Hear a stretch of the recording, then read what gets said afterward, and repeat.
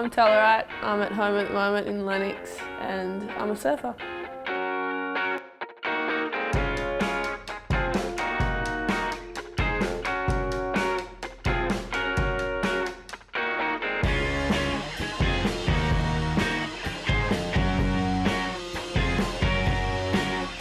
What got me into competitive surfing was, Owen and Tim were always travelling up and down the coast doing comps with Dad.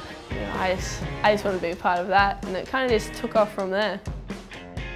Definitely having Owen and Tim and Kirby in front of me definitely helped. For me, it's never been so serious. I've always tried to make it something that I loved and liked doing. It's not a serious thing for me. It's serious to a point, but if it gets too serious, it doesn't become fun. I wouldn't do it if I didn't like to do it. If I lose a heat, I'm sure there's mistakes that I made and I can learn from them and I'll try and do better next time.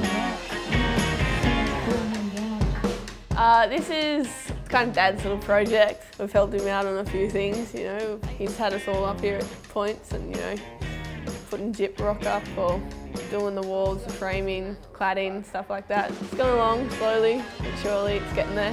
I put the joists and trusses and painted some of the fascias and put some of the cladding on. Sorry, Dad. Dad's been a plumber for 25 years or something. Being on a job site is nothing unusual. A week ago, I kind of broke my toe, or fractured it, or cracked, either one. So yeah, it's kind of like a setback.